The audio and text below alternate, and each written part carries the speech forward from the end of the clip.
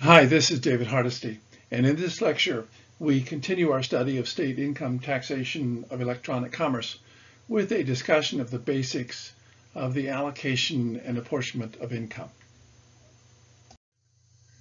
The objectives of this lecture are to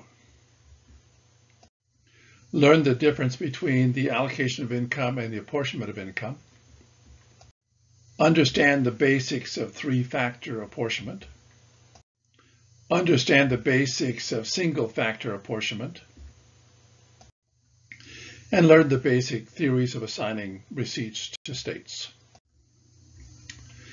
Let's begin by looking briefly at the allocation of non-business income.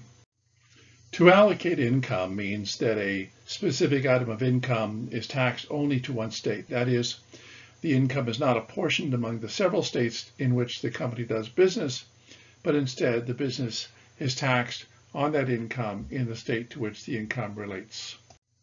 In general, non-business income or non-operating income is allocated to states. Such income includes rents from realty or tangible personal property, capital gains, interest, dividends, and patent or copyright royalties. Income from intangibles that is not related to the taxpayer's regular trade or business operations is usually taxed in the state in which the company has its commercial domicile. Non-business income from property, such as rents and royalties, is usually taxed in the state in which the property is located.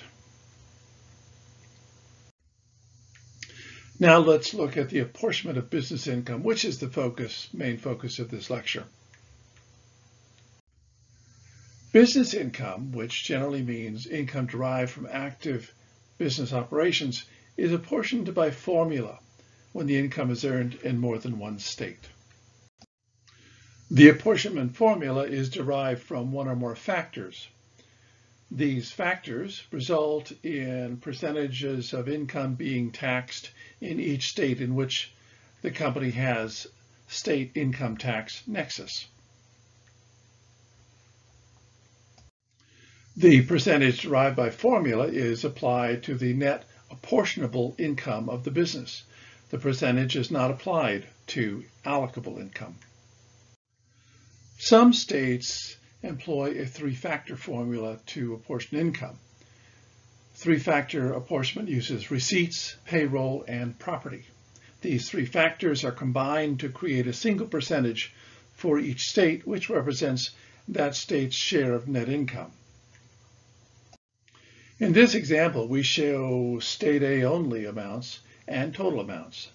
That is, in the state A column, we show receipts, payroll, and property assigned only to state A. And in the total column, we show these amounts for all states. In this example, state A receipts are $100, total receipts are $1,000, state A payroll is $50, total payroll is $200, state A property is $25, and total property is $150. First, we're going to show the calculation for an equal weight state where all three factors are weighted equally. In this example, state A receipts are 10% of total receipts, payroll is 25% of total payroll, and property is 16.7% of total property. We total these three percentages to get 51.7%. We divide this amount by 3 for an equal weight state and get 17.2%, which is the amount of net income that will be apportioned and taxed in state A. Now we turn to a state that double weights receipts. The first thing we do is add an extra line for receipts. Then we calculate the total percentages as before. Next, we divide this amount by 4, since we have 4 lines of percentages. This gives us a state A apportionment factor of 15.4%. Here are the two separate calculations side by side. States vary considerably as to whether they single weight or double weight receipts. Some states even triple or quadruple weight the sales factor. You need to go to the individual state tax returns to find out what formula they use. Now let's talk about single factor apportionment, which is gaining popularity. The majority of states use only single factor to determine the percentage of net income that must be apportioned to a state. Ordinarily, the factor used is the receipts factor. And the example on the previous slide, state A's receipts factor was 10%. If state A was a single factor state using receipts, then the state apportionment percentage would be 10%. States use single factor formula apportionment as a way of encouraging companies to locate in a state. An online seller benefits from locating in a state that emphasizes receipts, either by double weighting receipts or using a single factor formula. This is because with most of the receipts being assigned to other states, because most of its sales are to other states, the company's state apportionment formula will be relatively small in its home state. As we will find in the next two lectures, the assignment of sales to states for purposes of the receipts factor in apportionment formulas can be challenging. Let's introduce the issues.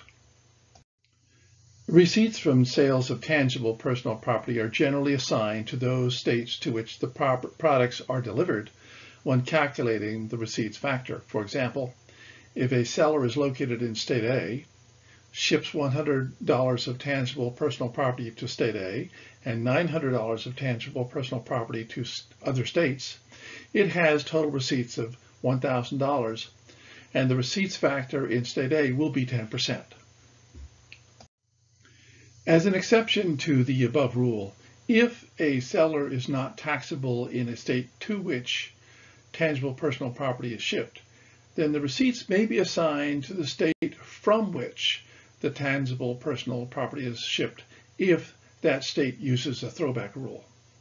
For example, if tangible personal property is shipped from state A to state B, and if state A uses a throwback rule, then state A will assign those receipts to state A if the seller is not taxable in state B. In some states, receipts of sales of tangible personal property are assigned to the state where the income-producing activities take place. For example, Webco has all of its activities, including its web server, in state A and sells online services. Because all of the activities associated with the receipts from sales of online services take place in state A, all of the receipts are assigned to that state, regardless of where customers are located. The majority of states, however, assign receipts from sales of other than tangible personal property to the states where customers are located. Such states are referred to as market states, and the assignment of receipts in this manner is referred to as market state assignment or market state sourcing of receipts.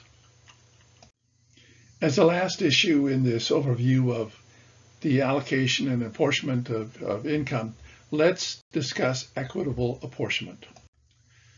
If a state's normal apportionment rules do not result in fair representation of the degree of a company's business activities in the state may require, or the taxpayer may request, use of equitable apportionment. Under equitable apportionment, the taxpayer uses an apportionment formula that does not follow standard apportionment.